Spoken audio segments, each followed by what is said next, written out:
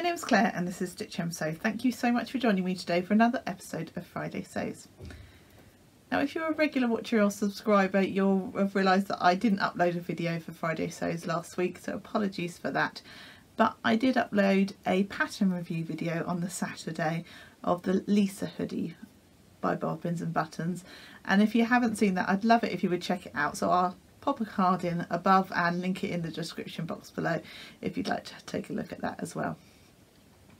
So in terms of sewing for the last few weeks, couple of weeks, I have got my Sojo back, you'll be pleased to know, and I've sewed up a few things in the last couple of weeks, so that's been really fantastic. And I just want to say a massive thank you to everybody that commented on my last video in particular, well, everybody that comments generally or likes and subscribes, but my last Friday Sews video, I was feeling a bit disheartened. I'd had a couple of sewing fails, if you like, and so many of you took the time to comment, particularly in relation to the Anna Allen Anthea blouse, which I was struggling in relation to the neck line and how I felt that sat on myself. I'll pop a picture in of me wearing that one, and lots of you were suggested that perhaps a V-neck line, as I discussed in the video, they thought would look a bit better on me, possibly reducing the puff of the sleeves or decreasing the length of the sleeves so it wasn't quite so full on. So just thank you so much. Everybody was really kind and constructive with the comments, so I really do appreciate that, and I thank you so much for taking the time to respond to me. I really do appreciate everybody that comments. I try to answer everybody that drops me a comment, so thank you so much. So on to what I've been up to. I've sewn 3 items in the last couple of weeks.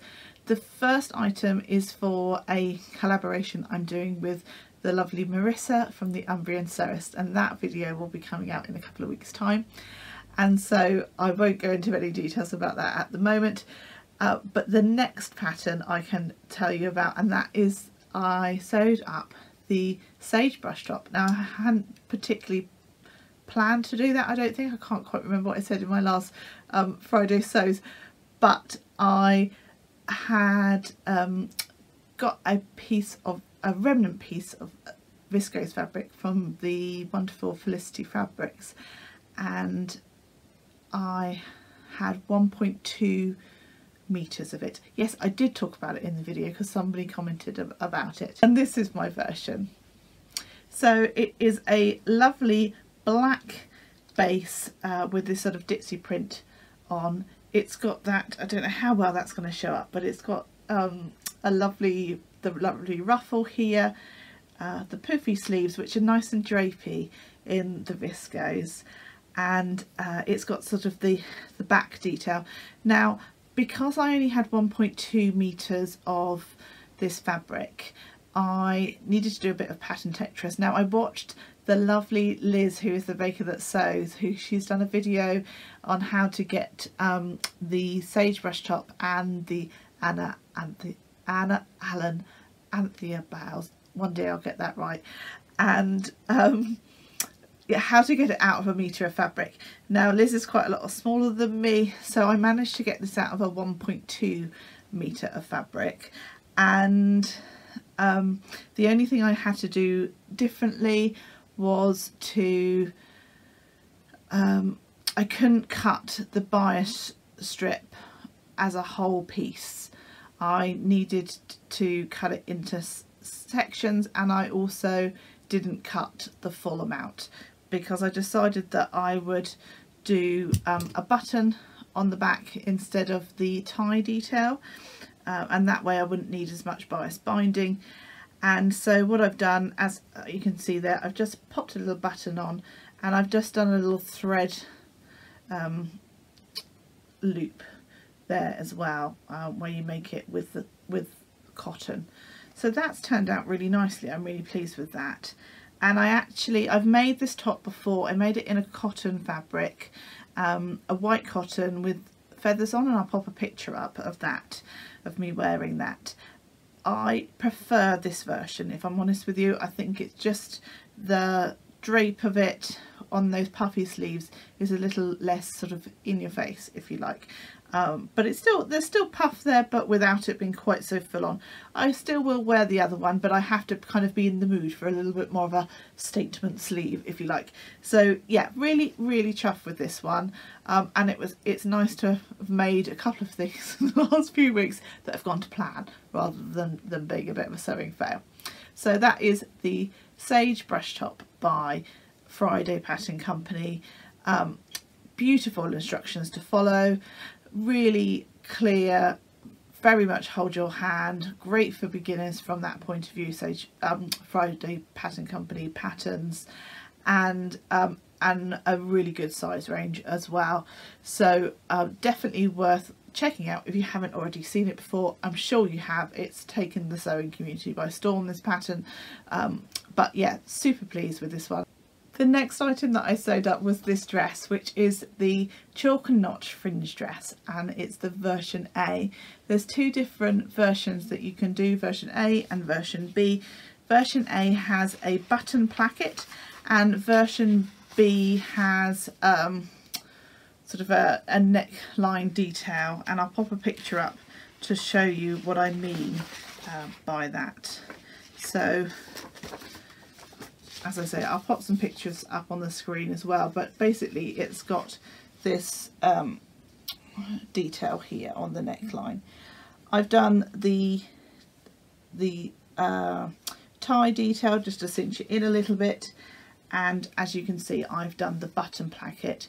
What I haven't done is the tab bits on the sleeves. I've just turned those up. The reason I'd cut out the tabs. I had every intention of doing that, but then I thought about when and where I would be wearing this, and I decided that I'm highly likely to want to put on a little denim jacket or a cardigan of some sort, and I just thought those little tab things would end up getting caught and sort of ruck up the sleeve, and it would be annoying within the sleeve itself. So I decided not to do those. I do need to just tack those down. As you can see, I was just playing with the sleeve there because it's not quite sitting right. I had tacked it down, but I think I just need to do that a little bit better. As I was saying before, I've chosen to do the version with the button placket. I've lengthened the bodice by 1 inch, and I've also lengthened the skirt by 1 inch. I believe the pattern might be drafted for a person of a 5'7". I'm not quite sure. I'm going to put those details up on the screen. I'm about 5'8", 5'9", and I knew I wanted this to come sort of just below knee height. But I also know that I generally have to add a little bit of length to a bodice pattern just to kind of make it fall at the point where I want it to. I also lowered the bust darts by 1 inch, and obviously because I'd added 1 inch to the length of the bodice, I also had to kind of slightly lower obviously the length where these darts were coming to. So I've done the CD bust cup, so that gives you a bust dart on actually at the side as well as these sort of waist darts. There's also darts at the back of the dress, which I forgot to do. At the point where I could have put them in, I decided that actually I'd tried the bodice on and I was okay without them. It would have been fine to put them in as well. It would have just brought the back in a little bit, but I decided that actually I had done the waist ties anyway. That was going to cinch the dress in if I wanted to make it a bit tighter, but actually if it was on a warm day, that it would be quite nice that it was a little bit more breezy. So yeah, that was a sort of a happy accident really. So before I started making this dress, I did watch the tutorial that Andrea from Beyond the Pink Door had done on the chalk and notch fringe dress. I found this super helpful. She's really easy to follow along with if you haven't ever seen one of her sort of tutorial sew along type videos. So it's well worth checking out.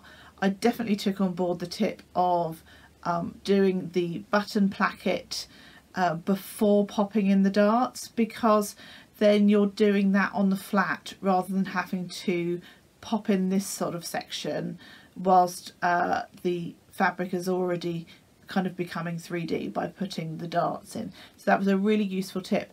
On the version that Andrea was doing, she actually was doing version B, but the same sort of principle applies, that actually it's easier to put in this detail on the flat rather than before.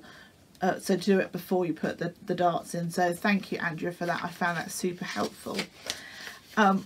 And she has lots of other hints and tips along the way in relation to making this item. So definitely do check out that video. I'll link it in the description below. So this is the dress. Actually, a big thank you to everybody that voted for this dress. In my May plans, I'd shown this particular piece of fabric, and I put a poll up on my community tab asking for people to vote on which dress I should make from it. The choices were the Winter Wear Designs Satara dress, the Tilly and the Buttons Lyra, and the Chalk and Notch Fringe. And the Chalk and Notch Fringe won out, so obviously that was the one that I made. I'm super pleased with this make. The only thing I've done, other than obviously I missed out the back darts, but I was okay with that, because I changed the length of the bodice slightly. I thought that I'd done the buttons in the right place, but actually this one could do with being slightly higher up. So I've actually got a little safety pin in there at the moment just to keep this section just sort of sitting right. And what I'm going to do is just pop a little popper in there at some point as well, but the safety pin's doing its job. But what I do like about, in terms of where I've put the buttons, is this button here comes right in the middle of my breast. So I don't get that kind of like pulling effect, because I feel like it's right in the right place. So I'm really super happy with that. So I made this dress using a viscose twill fabric. I liked and disliked sewing with this fabric sort of in equal measure. It frayed terribly in relation to other fabrics that I've sewn with, but it pressed beautifully, and whilst it did kind of shift around a little bit, it wasn't anywhere near kind of what some sort of slippery fabrics are. So all in all, it was pretty nice to sew with. And I'm really, really pleased with the outcome of this dress, and it was definitely one that I would recommend. So that's what I got done in terms of sewing in the last couple of weeks. I haven't bought any fabric, which is pretty impressive, but I have bought one sewing related item. Now, if you are in the UK or you have got access to the BBC, it's very likely that you have been watching the Sewing Bee, and so I couldn't resist in buying this book today. So it comes the book, and then you get a box package, if you like, with the patterns in. But you can also download the patterns as well, which is what I will probably be doing, because I find tracing sort of one of my least favourite things to do, along with cutting out of fabric. That's not my favourite thing in the world either, but tracing definitely, and trying to, when things are kind of crossed over with each other, I'd much rather download a PDF and have to stick it together, or better still, send it to a copy shop. So I have bought the Greatest British Sewing Bee, the Modern Wardrobe, and this is the one that Juliet Uzo, sorry, I'm saying that completely wrong, has written. And Juliet was the winner of 2019 Sewing Bee, I think. Or was it 18? I'm not quite sure. I'll pop that up on the screen. And I'm not going to go into too much detail about this book, because I don't want to give it away if you're looking to buy it perhaps after the end of the series. but a couple of items that have already come up on the show that people might be interested in. One is the sheared dress, which I know people are super into at the moment, shearing with these sort of lovely sort of balloon sleeves, very much like Brogan on the Sewing Bee is very much into. And the other one is the gorgeous quilted jacket, which is very in at the moment, isn't it? And yeah, I really like this one. No, I wouldn't necessarily do the squares, I don't know, but I am quite drawn to this one, and I think it's a really cute item, and I'm sure there's been lots of versions already been whipped up, and I will definitely be checking that out on Instagram. As I say, I've only just picked this book up today. I picked this up from my local Sainsbury's, which is a supermarket in the UK, and they were on offer for £15, which is well below the sort of recommended retail price. I don't quite know what that is, but it's definitely, when I looked on Amazon earlier on today, it was lower than that as well.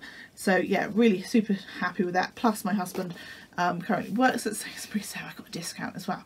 So that's ideal, and meant it was even cheaper. So really looking forward to thumbing through that over the next few days and seeing what I might like to make. So in terms of sewing plans for the next week or so, I haven't put together my plans video for June yet, but I will be doing so. I've ordered some fabrics, they're yet to arrive. On some of them I haven't quite even ordered yet, so I will do that video in a week or so, but obviously I'm already getting started on some of my plans, and one of the things that I'm looking to do this month is a collaboration project with the lovely Crystal from my social thread. You will know that Crystal and I are friends. Crystal asked me to join in with the sewing challenge that herself and Adele from Sew for Serenity were running in April, and that was to do with selfless sewing. But before that we'd got to know each other, and we had decided that we were going to do a collaboration project together. We were thinking that we might do it last month, but we were both super busy, and so we are going to do it this month. We're actually doing 2 patterns, 2 items, both doing things obviously slightly differently in terms of fabric choices and things, so they'll look quite different. We've both got completely different body shapes obviously, but we thought we would share the patterns that we are making and what fabrics we'll be using. So hopefully you'll enjoy seeing those. So thank you to Crystal, super looking forward to seeing your versions as well and what fabric you've chosen. I'm sure it's going to be beautiful, and let's see what those patterns are that I keep harping on about. So the first pattern is, sorry that these are just black and white photocopies, is the Pearl Cardigan by Tilly and the Buttons, and I am looking to sew that one up in this teal jersey fabric. I think that I'm probably going to do the long sleeved version. I'm not quite sure whether I'm going to do with the slight balloon sleeve or not. There's 3 different sleeve options with the Pearl Cardigan. You can do a straight sleeve, a slight balloon sleeve. It's not ballooned at the top, it's just at the bottom, and it's not too full on. It's not as big, I don't think, as the balloon on the Billy jumper. That's also obviously a Tilly and the Buttons pattern, and you can also do a short sleeve version, and then obviously it's got this lovely tie detail around the bottom. Now it's quite a cropped cardigan, and Tilly's block I think is drafted for 5'5", and as I've said before, I'm about 5'8", 5'9". I really should measure myself at some point so that I can just stop saying 5'8", 5'9", and also I know that it is designed to be, you know, a cropped cardigan. It's designed to come kind of at the top of a high-waisted jean, you know, right at the top, not even covering the waistband. So as you can see, like on here, you've got, it's very cropped, and that isn't something I feel would suit me. So I have altered the pattern slightly to make it a little bit longer, and obviously then I've had to lengthen the band around, and I've slightly had to tweak the waistband as well. Just drop the pattern. And so I'm yet to cut out the fabric. I've just worked today on the actual pattern itself to hopefully get those details changed to suit my body shape. So fingers crossed that one will work out quite well. Now the second pattern that we're looking to sew up is the Jennifer Lauren handmade Bastion culottes. This is a really interesting pattern in the sense of this sort of front bit with these button up bits also kind of makes the pocket detail as well. If you haven't ever seen, Liz the Baker That Sews has done several different versions of these. She's a great fan of this particular pattern and has made some gorgeous versions, so that's well worth checking out as well. It's showing two different lengths there. I'm not quite sure what length I'm going to go for. I'm not really a midi person, so I'm probably going to go for the knee version, if I'm quite honest with you. I keep trying the whole midi thing, and every time I try I just feel a little bit like I'm sort of drowning in fabric, and I feel it on myself, I feel a little bit frumpy. I don't think it looks like that on other people. I think it looks fantastic, but on me I'm not so keen. So the fabric that I have chosen, which I think will pair really nicely with the teal because it's got teal within the fabric itself, is this cotton poplin fabric with these sort of tropical flowers all over. Quite summery, I think, but this sort of the dark base makes it sort of more I don't know what I'm trying to say really. I really like the dark base on it, so I'm really hoping that that pairing